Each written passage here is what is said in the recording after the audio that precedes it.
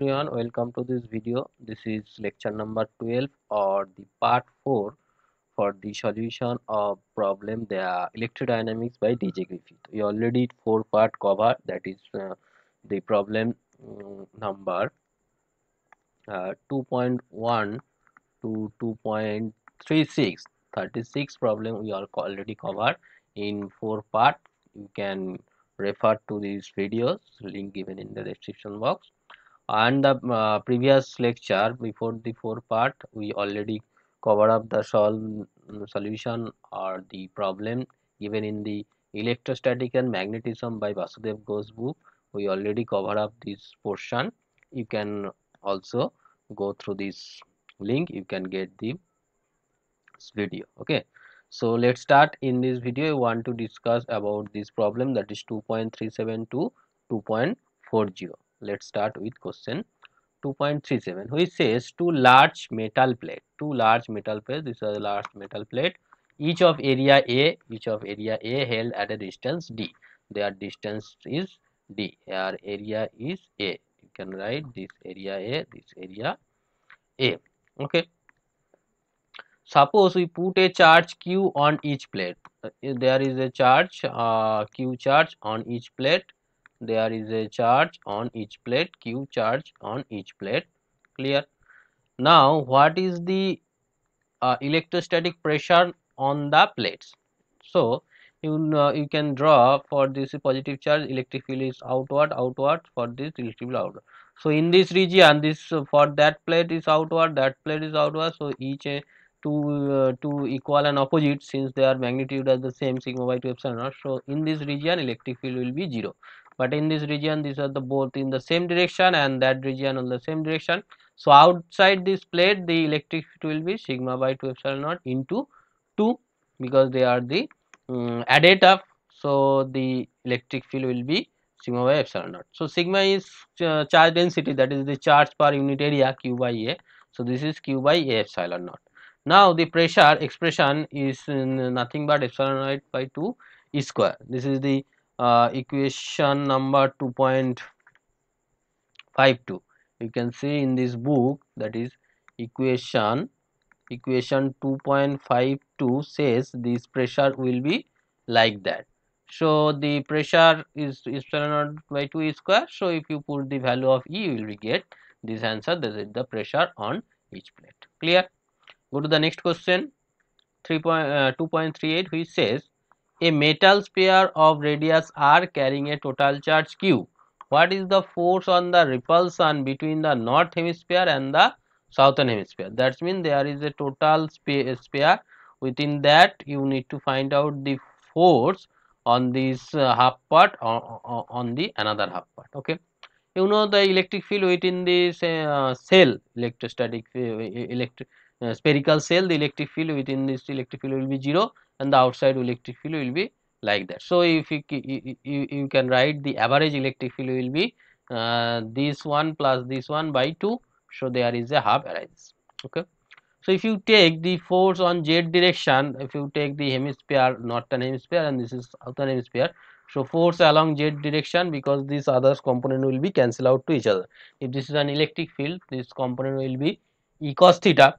So the force will be like acted along the z direction, because the sin theta component will be cancel out. Okay, so the z force along z direction will be integrated electric field into charge. Force is the electric field into charge. So electric field along z direction is nothing but half 1 by 4 epsilon naught, and its radius is the r. Small r is the outside problem on the surface. This r equals to r. This is r because on the surface, this small r equals to capital R, and the component along z direction will be cos theta component, right?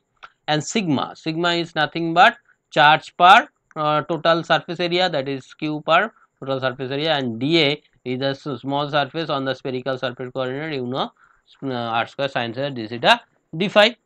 Okay, so you can write that is the 1 by 2 epsilon naught, and this 4 pi r square, that is 2 4 pi r square, that is 2q, that is q by 4 pi r square whole square, and the integration of d phi over the sphere will be 2 pi. So remaining sin theta cos theta, and the theta limit will be 0 to pi by 2 because of the half sphere, right, 0 to pi by 2. So if you take there is a half, you will be get sin 2 theta, integration of sin 2 theta is cos 2 theta. If you put the value of theta is pi by 2 is cos pi minus 1 and 0 is minus 1, so there is will be happening 2 to cancel out, only this half arises. This 4 square is 16 into 2 is 32 pi epsilon naught r square and q square. Clear? So this is the force which arises for the half sphere and the next half sphere. Go to the next question. Find the capacitance sorry, find the capacitance per unit length of two coaxial metal cylindrical tube of radii A and B. There is a cylindrical tube A and B. We need to find out the capacitance of our unit length. Okay. So for capacitance, you know the Q per potential. So you need to find out the potential. For potential, if you know the electric field, you can find out potential easily. That's why we take there is a charge Q charge on the inner sphere. So for that, the electric field at a distance is between A and B. We need to find out electric field between A and B. That is the electric field between A and B. That is S, actually A S B. Within that region, we need to find out the electric field. So if you take a Gaussian surface with length L and the radius S within the A and B, so this is E into 2 pi S into L. This is surface area in the cylindrical coordinate system, and the charge within this region we take Q. So Q by epsilon naught.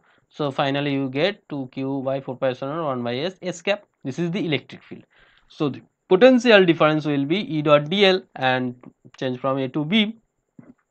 So if you put the value of E, this will be ds by S, so ln B by A. Since B is greater than A, so this term is positive, so this is minus, so we can take the potential difference magnitude, we can take VA minus VB, so minus will be cancelled out. We need to potential difference, that is the magnitude we need to.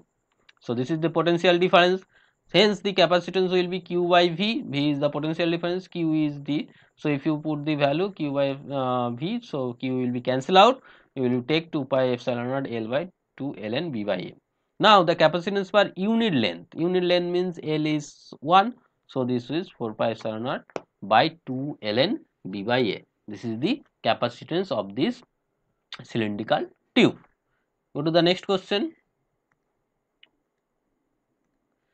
2.40 says, suppose the plate of parallel plate capacitor, that's mean there is a two parallel plate like that, this two parallel plate capacitor system move closer to an infinite distance epsilon. They are changed, this is epsilon to like that, that is the total change will be epsilon. Okay. Using equation 2.52 express the amount of work done by electrostatic force in terms of the electric field. So you need to find out the work done for this happening. Okay. Using the equation 2.52. Do you know that equation 2.52 says the pressure due to electrostatic field? So pressure is this, so the force will be pressure into area. You need to, the area is A, so this is the force, and work done is nothing but force into displacement, here displacement epsilon. So if you put this value, you will get, that is epsilon naught by 2 E square A, and this is the displacement. Okay. Go to the next question. Says, using 2.46 another equation to express the energy lost by the field in this process. So you need to find out again the work done for using this another formula, that is 2.46, which says energy per unit volume. This is the energy per unit volume. So the work done is nothing but energy per unit volume into volume. If you multiply, this is per unit volume and this is volume. So if you multiply volume cancel out. So you will be get the energy. Okay. So you will be get epsilon naught by 2 E square, and the volume will be A into epsilon. This is surface area and this is displacement. This is volume. So you will be get the same result as obtained in A. I think clear. If there is any doubt, you must comment in the comment box. And this is all about me. I think in the next video we want to discuss about this chapter 2 of Griffith, the more problem of chapter 2, that is problem number 2.41. We need to start. This question is very important in the next video, so stay connected. And that's all. This is all about me, and this is my contact details, and this is my YouTube channel details. Go to this channel, you will get another videos like that, and share this video to your friends so that he or she also get benefits. Subscribe this channel if you new in this channel, and those already subscribed, thanks for subscription. Press the bell icon to get the notification of upcoming video. So take care. We will meet in the next video as soon as possible. Thank you.